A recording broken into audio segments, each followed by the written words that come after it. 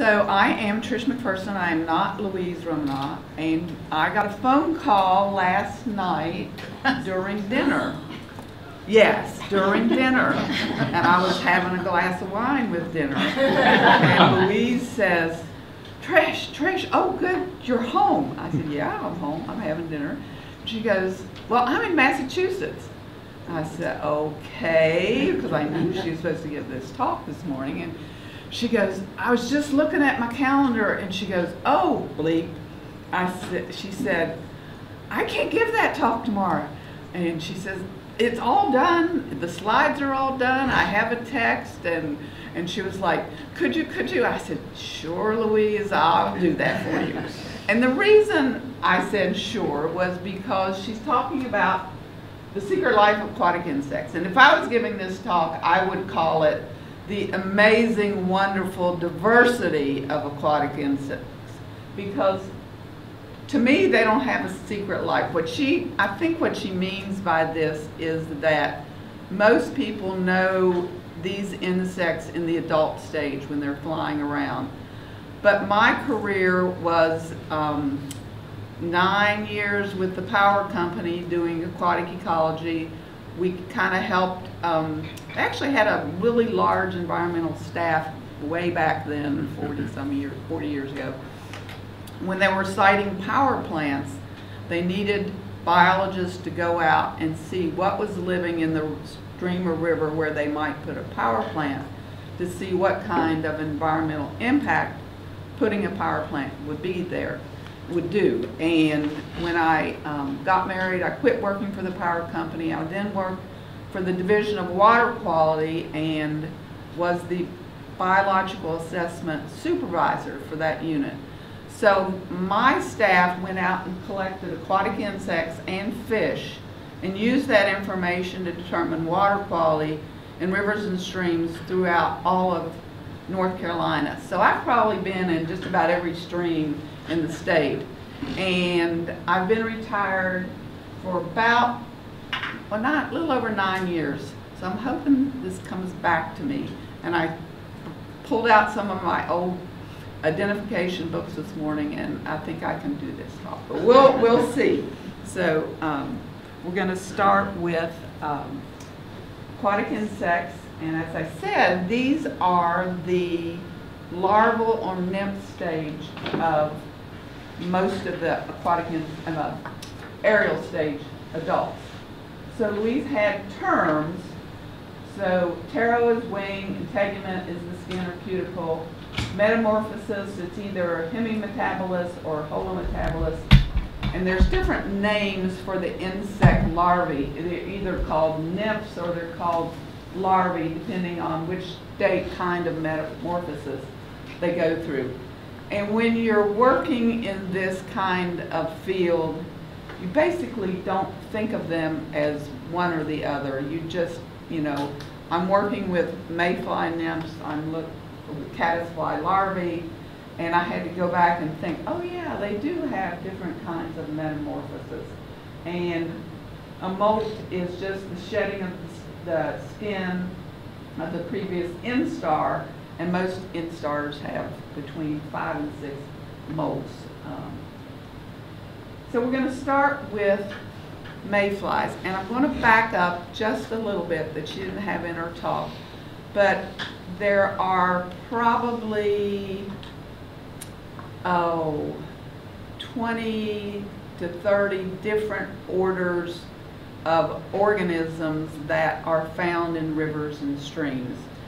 And when I was working, if you were in a high quality mountain stream, you could get 120 different kinds of aquatic organisms in a sample. And we would sample streamside, we would pick things live and then put them in jars of alcohol and bring the sample back to the lab to identify. So we had a semi-quantitative sampling methodology where we were trying to collect everything that was living in that stream, which meant there are certain things that might live in a riffle. And it's analogous to plants that you have in your garden. Certain things are sun-loving, certain things are shade-loving, some things like wet feet, some don't. And in streams, especially, which is where I worked mainly, because you get a different fauna in lakes and ponds. But in streams, where the water velocity is a little bit slower along the edge and you have roots hanging down, you get different organisms who like that slower water than you do in the riffles where they're organisms that, there are certain things that will eat leaves, and we would collect leaf packs and you would find certain things only in those leaf packs. Certain organisms are only found in the sand, so we did a sand sample. Certain things are attached to rocks and logs, so we would wash off rocks and logs. So to get 120 different organisms in a sample, that would be sampling all of the different habitats that you would find in a stream.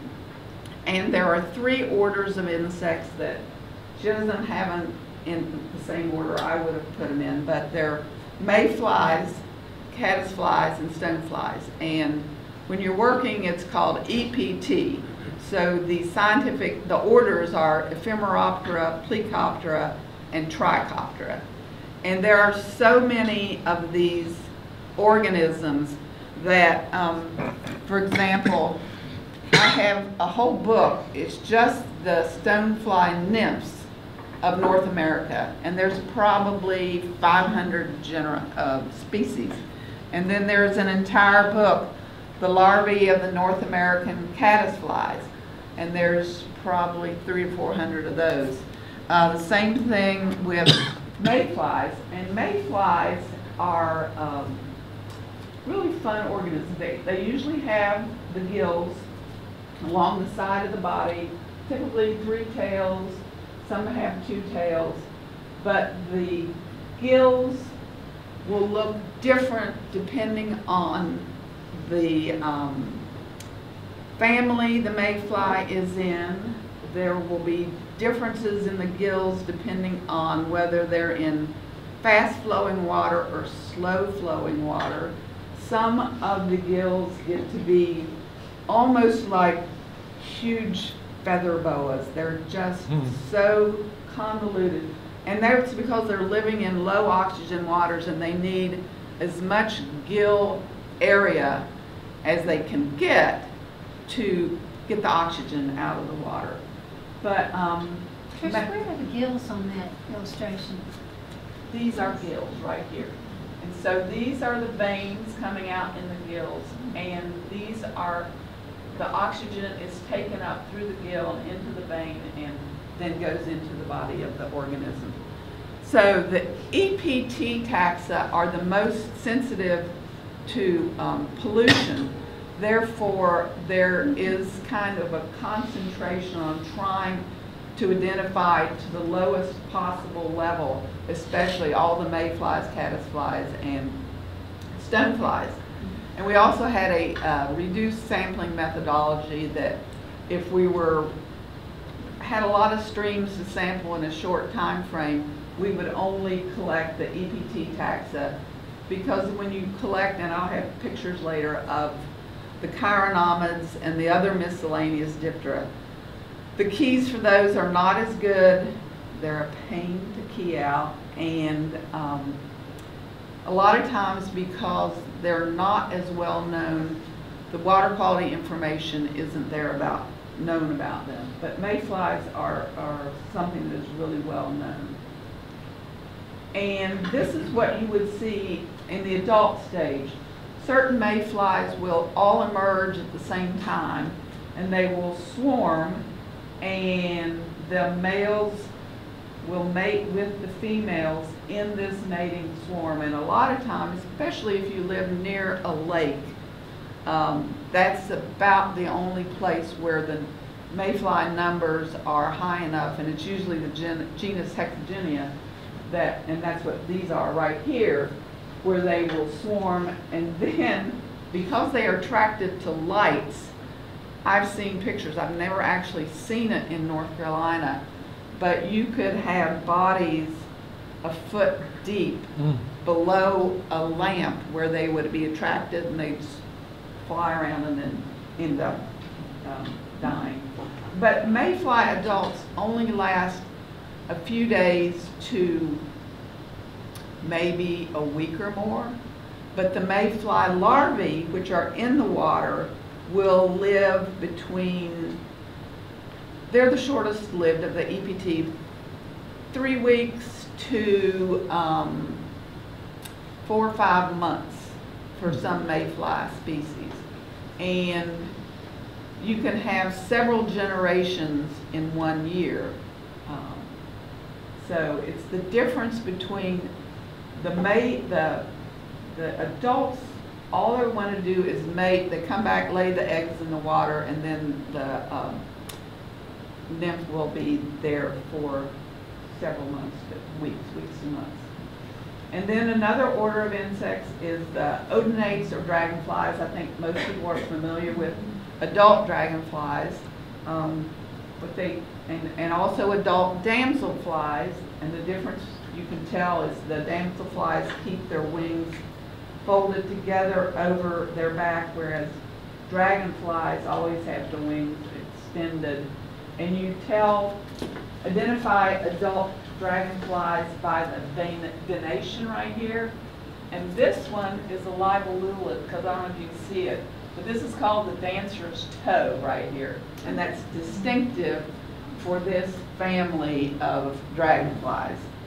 So damselflies, I never learned how to identify them very well. I know the ones with dark wings are almost all Argia, but that's the most common damselfly in streams, and they're very distinctive as larvae. These are dragonflies mating. Just like mayflies, the adult dragonflies last for a short period of time. Their goal in life is simply to mate. The male copulatory organ is at the end of his body, whereas the female's is closer to her thorax. So that's why you always see them in this contorted position when they're mating. But the dragonfly nymph looks completely different. There are a lot of different sizes and shapes. This is a gomphid, and you know it's a gomphid because, well, a whole lot of different reasons, but mainly the antenna here and the shape of the spines on the side. But dragonflies are really cool because they breathe and have their gills in the anal cerci, those little spines at the back end of the body, and they can move by squirting water out their rear end. And so they can be in one place and then all of a sudden they're somewhere else.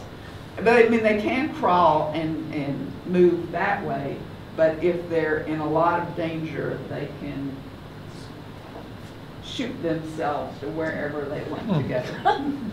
But they come in different sizes and shapes. There is one dragonfly, it's called Hygienius, that it is almost completely round and flattened so that it is probably the width of 5 pieces of paper.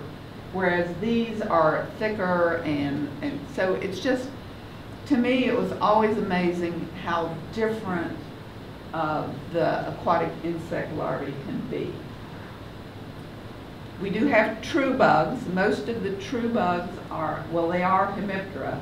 A lot of these are on the surface of the water, and they're about the only ones that can have adults that are aquatic, but they mainly stay on the surface of the water.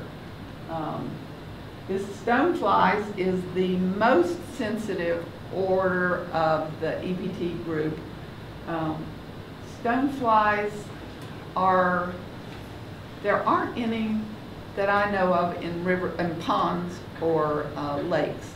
They're almost restricted to flowing water.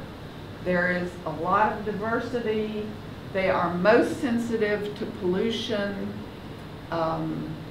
again, with stoneflies, the larval stage can last up to 3 to 4 years in the water. And that was one reason that they make good indicators of water quality, because if you are going out and taking a water sample, you know what's in the stream or river at that one point in time. But if you're looking at the biological community, their lifespans can cover between the mayflies and some of the midges, a few days to weeks, to the stoneflies are been in that same water for years. So if you go and sample a stream and you don't find the kinds of stoneflies or caddisflies that you would expect in that kind of stream, then you can guesstimate that some kind of water quality event happened within either the last time you sampled or the lifespan of these larvae that are in the stream. So it's very cost-effective way of determining water quality by sampling the biological community, and you can get a picture over time of what has happened. And stoneflies are also unusual in that there are probably as many winter stoneflies as there are summer stoneflies. So all the EPT taxa have families that are either more abundant in the winter, or there are certain species that are present in the winter that might not be there in the summer. And there are the same way, some that will be there in the summer that aren't there in the winter. So when I was sampling, we would have to do seasonal corrections, because usually in late April, May, you would have winter organisms still there, but the summer ones are hatching from their eggs that have been laid in water, and they're present now in the stream. So you could get an inflated number of organisms and predict water quality that is better than it really is. But the stoneflies, there are an awful lot of ones that are only there in winter, and that makes it really easier to sample streams, especially lower flow streams. In Wake County, especially out where I live, there are streams in, it's called the Triassic Basin, and they basically stop flowing in the summertime and in the fall. So if you want to learn about the water quality in those streams, you have to sample in the winter, because the winter stoneflies will be there, and you can get a difference between good water quality and poor water quality based on what you're finding in the stream at that time of year. And again, adults, stonefly adults live a little bit longer. They're 4 or 5 months at least. Are these all about the same size in real life? I have a book here that it's really good. It's called the Guide to the Freshwater Invertebrates of North America. And they have pictures, but they give you a scale here on the side. So an adult, a larval stonefly could be 2 inches. A baited mayfly, which Chris jokingly said I have a mayfly named after me, and I like to call it the world's rarest mayfly because we've only found a few specimens of it. And it was a genus that was new to North America, and I was lucky enough to have it named Beethoven's Trish. But it is maybe half the size of my fingernail, my little fingernail. It's less than ½ an inch, 1/4 inch long. So, and midges are even smaller than that. Some of the things that we collect look like giant threads, but once you learn what you're looking for, you know, it's not that hard to find them. So the range in size, I'd say, would be between 2 inches and barely able to see them. And anybody else has questions, feel free to interrupt. So this is what the nymphs of stoneflies look like. Their gills here you can see the wing pads of the adults are starting to form. A lot of times stonefly gills are up here on their neck, or they're under these three segments. Sometimes the gills are at the back end of the organism, but there are all kinds of sizes and shapes and colors for stoneflies also. But they are the most sensitive that eat healers. Megalopterans are Dobson flies. This is a picture of an adult. This is an alder fly larvae. It's silex. It's fairly common along the edges of streams. They never get to be really abundant. It's present. It's not a good indicator of either good or bad water quality. It's just another one of those bugs that are there. Helgramites are the Dobson fly. This is the larvae. They can get up to about 6 inches long, and they can hurt. I mean, those claws, pinchers, the mandibles. It's been 9 years. I've forgotten the terminology. The mandibles, they're predators, so they're going to be eating a lot of the other organisms in the stream. These are their gills on the side of the body here, but they can hurt you when you're sampling them. And they can get to be probably the biggest thing that we'll find in the stream. A fish fly. This one's kind of neat. It's an adult, and it's just because of the wing, the antennae are so unusual. Caddisflies are my favorite. And the reason that they're my favorite is a whole lot of caddisflies make cases. And this is a leaf and stick case. But other ones make stone cases. And there are certain streams in North Carolina, especially in the mountains, if there is garnet in the rocks, you can get little pieces of garnet, and the cases are just beautiful. And I belong to a professional organization called the North American Benthological Society, and they have meetings every year, and one of the vendors who comes every year takes a caddisfly, and it's not this one, and every case is different based on the genus. So you can almost tell what genus you have without keying it out by looking at the shape of the case.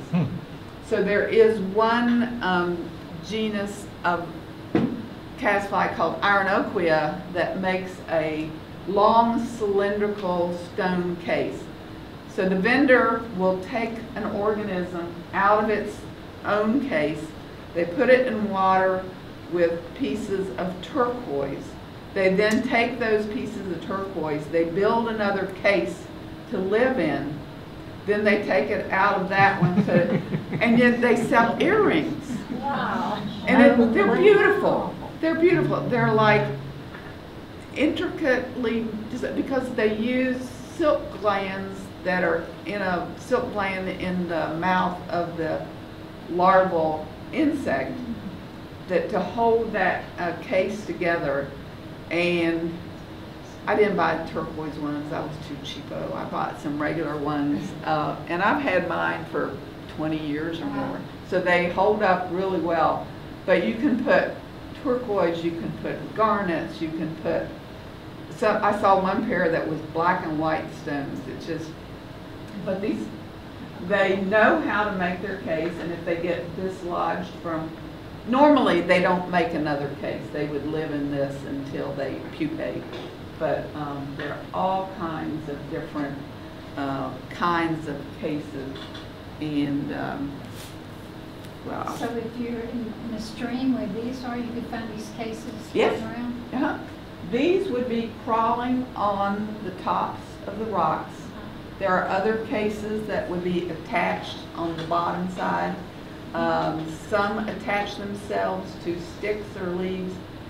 There are a group of caddisflies that are only along the roots in a stream bank, and it'd be 3 different genera. So if you were sampling a really, really good quality stream, you would find Trianodes, Ocetus, and the other one. And there, you could get sometimes 3 to 4 species of the genus along the side of the stream. And all their cases would be a little bit different. In fact, there was another paper that I have, which is just, I was thinking I had pictures of the cases, but I'll leave it up here. Just the genera Trianodes in North America, and there's that one genus, you can tell the species sometimes by the width of the spiral on the case or the type of leaves that are used. It's just very, very interesting and distinctive, which is why they're my favorite, because every case is cool. There are also caddisflies that make nets. So this is the net kind of, and they attach it to a rock or a log, and the water flows into the net, and they will sit at the back of the net and then come out periodically and just eat everything that's gotten attached to the net. So the food comes to them, and sometimes it brings in live things, so they can be predaceous. A lot of aquatic insects either eat algae or detritus. Mayflies especially just use their legs to scrape algae and little bits of detritus off of rocks and out of the water. This is another case building caddisfly. You can see the spiral design here and the identification. This is a brachycentrus. You tell what species it is based on the pattern on the head. Sometimes it'll be 2 black lines here. Sometimes this will be separated from that.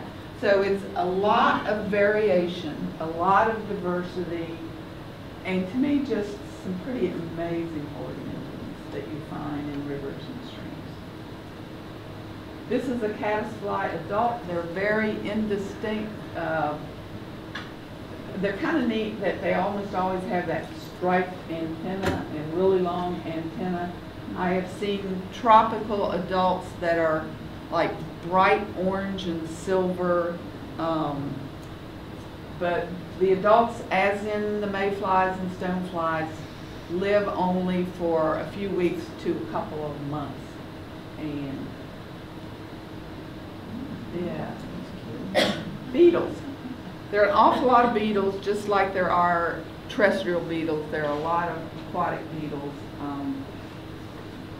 Beetles are very, very hard to identify. You have to look at the number of segments on this claw, and it's just hard. I never liked beetles, so. But they're pretty. I mean, they're all kinds of colors and shapes. This one is a pretty green one, and this is one that's a gyrenid, and it can actually get an air bubble under these hard wing pads, so it can dive down and stay underwater for a while. Because this is an adult, but there are larvae that look very similar. And here is a gerrid larvae that's eating a dragonfly nymph. And this is the dragonfly. And the dragonfly also has a very distinctive, I don't know if I can't see it, but its jaw there's 2 mandibles, and then there's that long piece there, and it's a labium that extends like this, so they can shoot it out and grab hold of things, kind of like a spear coming out and getting you. But in this case, he got it. And there are also beetles that live on the surface of the water, and they have divided eyes. Most aquatic insects have ocelli, which are not really eyes, they're compound sort of eyes. But this one does have eyes above the water and another set of eyes below the water, so you can see what's going on down below. And what's going to come down and try and get him from above. Confusing. Huh? How confusing. Yes. Can you imagine trying to look this way and that way at the same time? It would be hard. And then we have flies, which mostly in streams, those would be midges. There are a few, there aren't any true flies. Well, there are a few, but not many. Mainly they're, a biting midge is a stratogonid. This is the adult. This is the larval stage. They're teeny, teeny, tiny. It's what you would call no-see-ums, is the common name for those. Deer fly larvae, which are the horse flies and deer flies that bite you. The larvae can get to be a couple inches long. They're always kind of squishy and icky, and I had one coworker who would always bet people. She said, I bet you $10 you won't eat one of these. Oh, bless. And then she would up the price. Nobody ever ate one of those. We're not that crazy. Soldier fly dogs. Soldier flies and some of the other flies are more in really polluted, low oxygen areas. So I haven't worked a whole lot with soldier flies. This is a savanna, and the gills are at the end of the body. But the main thing that you can get in streams, and we could get sometimes 60 different kinds of chironomid. This is labeled larvae and pupae, but these are all pupating larvae. I don't think there are any actual chironomid larvae in this picture. They're basically just like little C-shaped segmented organisms, but there is a large diversity in a stream. The families are, certain families like the orthoclads are found predominantly in clean water. The chironomini are red, and when you see them in the water, they will be bright red and sometimes an inch long, because they actually have hemoglobin in their body to help with low dissolved oxygen areas. So they're often in the most polluted areas. Black flies, if you've ever been up north and been out at dusk to dawn, black fly will attack you, but the larvae are in the stream and they attach to stones in the fastest flowing water, and they hold on with a sucker at the back end of the body, and then they have it's not gills, it's structure that is spread out to capture the food that is coming through the water. So Like a filter? yeah, it is like a filter, but it's I was going to say it was their antenna, but it's not. It's a different structure that I've forgotten the name of. But they can be by the thousands on a rock. I mean, and you could have 10 different species of black fly larvae in a stream, and they're also hard to identify. Mosquito larvae are fairly rare in streams, but they're very common in rivers and ponds, and the master gardeners get a lot of questions about, what do I do about my mosquito problem? Should I spray? Should I? And we recommend to not spray for the adults, because within a few days you're going to have the larvae hatching out of any stagnant water that you're going to have on your property. But as you can see, these mosquitoes and all mosquitoes have a breathing tube. So the larvae have to get to the surface of the water to breathe through that breathing tube. So if you put one of the mosquito dunks, or if you put just 1 or 2 drops of vegetable oil, something to break up the surface tension so they cannot get that breathing tube out into the air. That will really help with your mosquito problem. Trish, how about a drop of soap? Soap would work too, yes. Yep. And there are people I've talked to who like to put out a bucket of water as a bait for mosquitoes, but you have to remember to dump it every couple of days because it just takes 3-4 days to a week for the mosquito larvae to pupate and then emerge as adults. So that was the end of Louise's talk, and I have just a couple of things that I wanted to add once we get the lights back on. There is, and I'll leave these up here, but I talked mainly about aquatic insects, but there are all kinds of other organisms in streams. There's leeches, there's snails, there are, we talked about beetles, a lot of worms.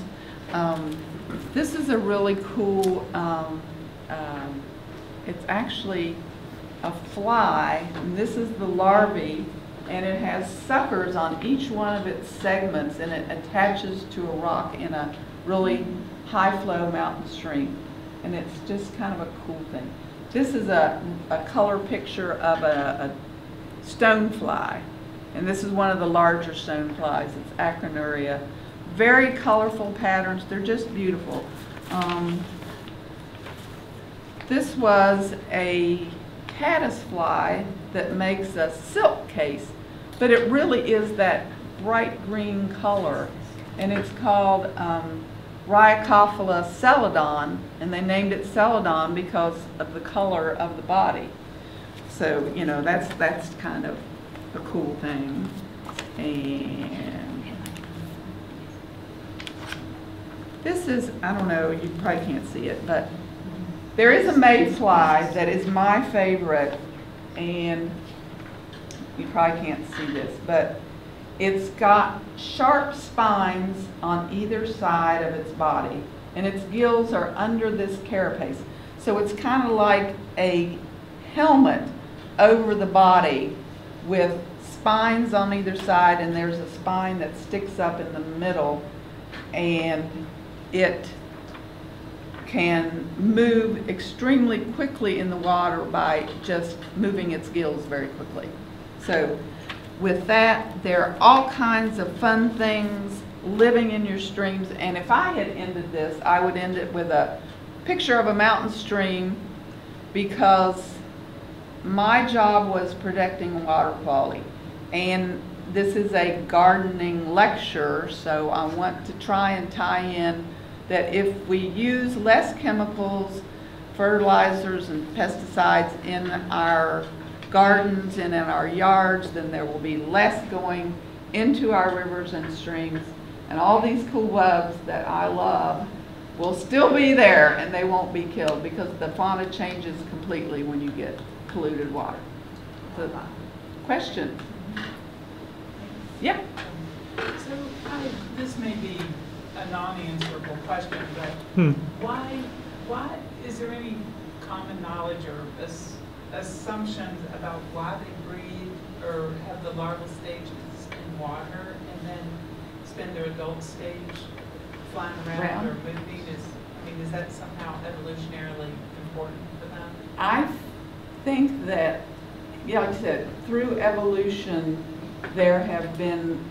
there's less predation pressure in the water than there is in the air, because these are flying insects, and there are more things that could eat them in the air than there would be in the water. And also, when you're in the water, you can hide under rocks or under a log, so that even if fish or bigger insects are looking for you, there are more places to hide. That's the only thing that I've heard, is the predation pressure is less in a stream.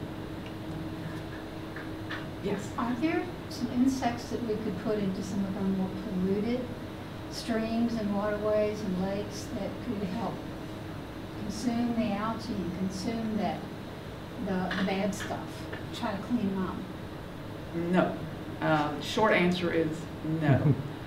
If you try and put organisms that are adapted for cleaner water, and usually that means the more pollution you get, typically it's the less oxygen that you're going to have in the water. And the other big pollution problem is sediment in streams, so organisms just get smothered. There are ways to reduce the problems in streams, but it's mostly physically increasing the flow by creating riffles. So when you're doing stream restorations, instead of putting certain organisms in, they try and create better habitat in a stream, and that would be the best way. So you had a question back there. Yeah. You said the size of these organisms. You weren't including the antenna, and were you including the whole organism or just the body? I'm including the antenna also. So the stonefly that I was showing somewhere this is acronuria. It's the most common stonefly that we have. Its antennae are probably only a half an inch long, and the organism itself is 2 inches. So the helgramite is the biggest thing that you're going to find in a stream, and it's about this big. But most of the things, so like when we would go and sample, we had a sampling methodology where things were either rare, common, or abundant. One specimen, 2 to 3, or 10 or more. So if you knew what you were sampling, you could stop at 10, and we would have a vial that was about this big and that big around, and we could get our whole sample into that size container, except for the big ones, which we would then put in empty Gatorade container, because it's just easy to get.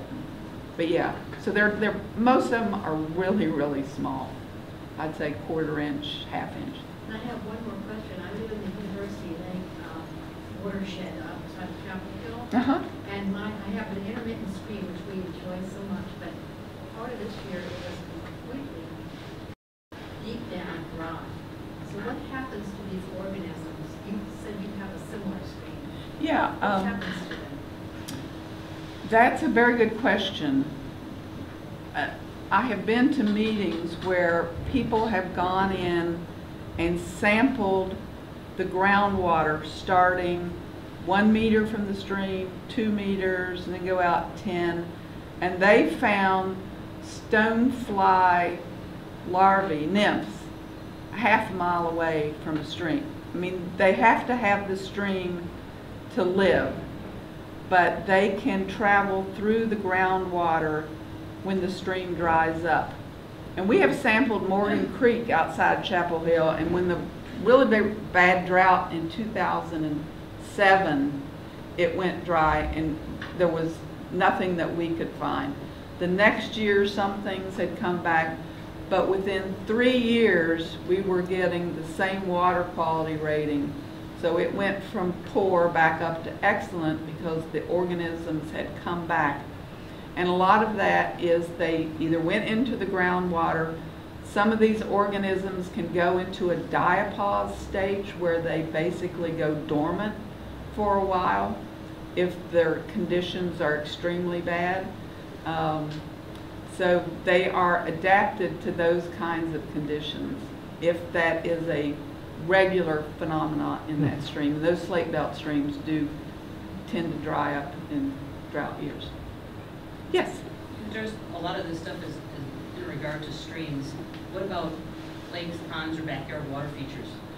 Lakes and ponds, well, we only have 2 natural lakes in North Carolina, but reservoirs and ponds, you'll get very few, well, hardly any stoneflies. You'll get a different fauna. And I know that the better way for monitoring water quality in those kinds of water bodies is algae, because the algal community would change based on the water quality. But there are a lot of odonates, some caddisflies, some mayflies. So there is work that has been done on lakes and ponds, but typically in our reservoirs, once you reach a certain water depth, then the lake goes anaerobic. You don't have any oxygen. So there's only certain kinds of worms and midges that will be found down there. So it's just a little bit harder to differentiate water quality. But you can easily tell about if there's been a chemical spill or something and everything is dead and that kind of stuff. If you were to do a backyard water feature wanting to attract dragonflies and whatnot, circulating are the things that dragonflies don't need the circulating water. They'll come and show up, and the beetles especially, we have newts that we have just a small, water garden. Newts are in there, frogs are in there, and I've seen 3 different kinds of beetles and midges and dragonflies.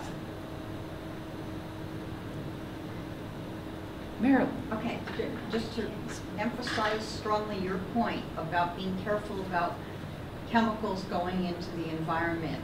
I want to discourage people from using soaps, detergents, or surfactants, which can have the potential to get into the environment.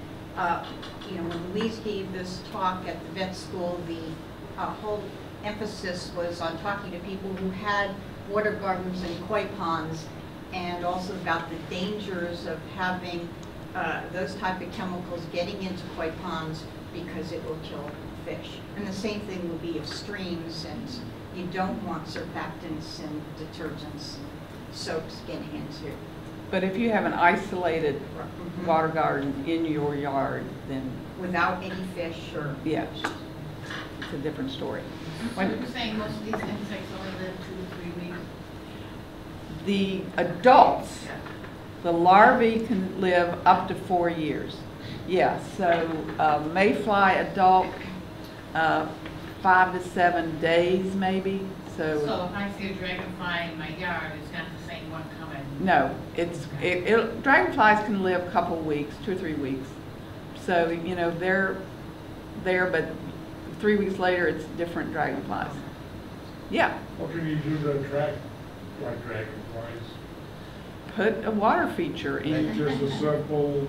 Yeah, because their life stage, the largest part of their life stage is in a water body. So if there's no water body, they have to have water to be part of it. And there are ones that don't have to have a lot of flow. They can live in lower oxygen conditions, and then there are other species that do need faster flow and a little bit more oxygen. So it depends. We have a little stream behind our house, and it always seems to have a little water in it. I don't know where it comes from, but and we have a lot. I think we have a lot of dragonflies. I mean, for just that little teeny tiny. Well, your water's coming from groundwater probably, and it just takes a little bit of water to produce a fauna that's there. Yeah, in California we had a water feature, it was a little pond, and we used to have this. I used to think it was the same one. It was an orange dragonfly, and he used to come every day at the same time and sit on the rocks. And every day it was there, all summer long. So you had your own. But it was the only really. I don't think I saw maybe one other dragonfly, but that orange one always came. If you put in a pond like that, how deep does it have to be to keep, will they survive being frozen? If it freezes all the way down, or do you need an 18-inch plus? They're not going to survive being frozen into the water. Okay, so the pond has to be deep enough to have some unfrozen water. Yeah, but our winters are getting, except last you're winter. right. Yes. If you put in a water fishery, is there any way to kind of be selective? Like, I would love dragonflies, but mosquitoes eating a lot in my backyard. Is there a way to discourage mosquitoes? Well, the mosquito dunks affect only the mosquitoes because it's working on that surface tension. So the dragonfly larvae don't need to get to the surface of the water to get oxygen. They can get it from the water itself. So you could have a water feature and put a mosquito dunk in there and have dragonflies. So that BT bacteria, I mean, that's what kills the mosquito larvae. Yeah. But you're saying that bacteria doesn't kill them, or it's because of the... I think it's specific to those kind of larvae, the mosquito larvae. I think so. Yeah, it's bacteria. Yeah. Yeah. I've always wondered that. Does it only kill mosquito larvae? Yeah, Because there's a lot of soft-body larvae. Well, there's a lot of different species of BT that are very specific, very different insects. That's why some of them are sprayed on plants and kill certain other insects, and very specific. What's the frequency of the sampling, and what happens with all the animal waste going in the streams? What have you found about that? Okay, the question was, what's the frequency of sampling needed to determine water quality? With the Division of Water Quality, there's 17 river basins in the state of North Carolina, and we had a 5-year rotation for the basin-wide sampling. So every summer we would go out and we would sample, you know, the Cape Fear, the Neuse, and Chowan. And the next year, 3 or 4 others. And the 5 years was enough to get good overall indications of water quality. If you are working in a smaller watershed, you probably would want to go in more often, and it also depends on what you think the impact to the stream might be. There was a stream up in the mountains where there was tomato farming alongside the river, and we'd always gotten excellent water quality. We went in, found everything basically dead, and did the same sampling the next year, came back, it was still dead, and just through looking at what's going on in the watershed, we found out that the farmers, it wasn't necessarily the pesticide runoff, but they were backwashing their lines into close to the river, and they had not done that before. So you had to put pads for washing down equipment and stuff far enough away from a river. So it kind of depends on the pollution type and the size of the stream. Small streams are impacted much more quickly than larger rivers. But a slug of chemicals can travel down a river and just wipe out things fairly quickly. And hence your environmental impact, which will tell you that if there's an issue, you'll be able to see it down the road, but you've got to start there. Yeah, and with our 5-year sampling, we could find things that happened even maybe 3 years before and go back and try and narrow down, work up the watershed. But one's preemptive and one's reactive. Yeah. Well, I thank you all for coming. Thank you very much, Trish.